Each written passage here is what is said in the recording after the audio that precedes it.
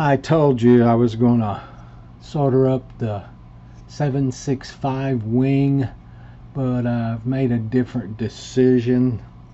I'm going to leave this. I am going to solder up the BEC board to the top and the power leads on, but I'm going to leave the pins off all the rest of the solder pads because I'm going to use this in the Caprahenia 2, and I need the pins removed for that model because there's not enough room for pins to actually be in the flight controller and still fit into the equipment bay that's there.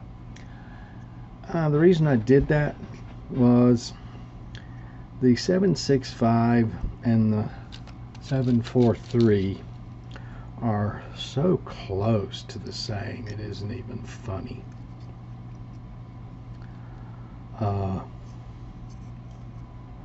From servo 1 right here all the way down through servo 10, both flight controllers are exactly the same.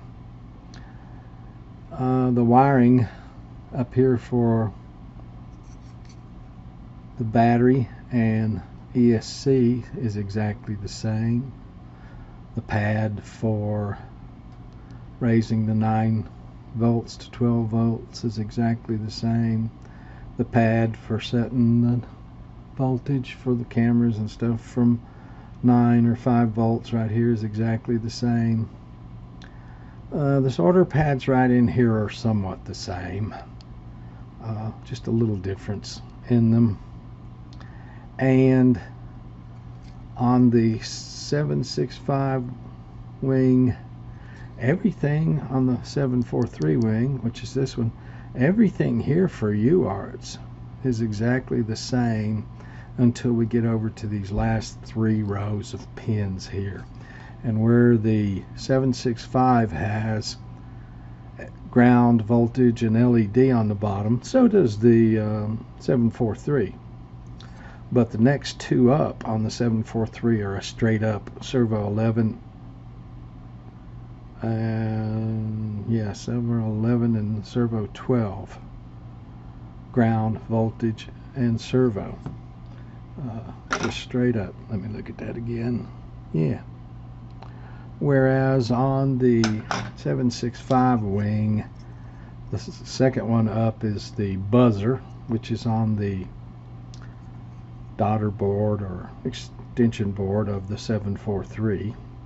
And the top one is servo 11 and 12 right next to each other with no ground or voltage, and RX5 out there, which UART5 is not utilized, so that's just a wasted connection there totally.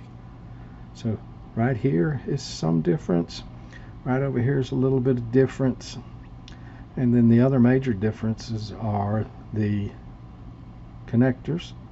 This one's for the daughter board where the serial comes in, and the 765 has a serial port right here. The DFU button on the 765 is right here, none on the 743, but again that's on the daughter board connected here. And then this CAN bus connector right here is unique to the 743. There's not one on the 765. So I'm merely going to solder up the 3 wires across the BEC board here to the main board of the 765 wing, and then I am going to solder up pins on the 743 H743 wing so I can kind of use it on the bench. And I will solder up the BEC board on the 743 also.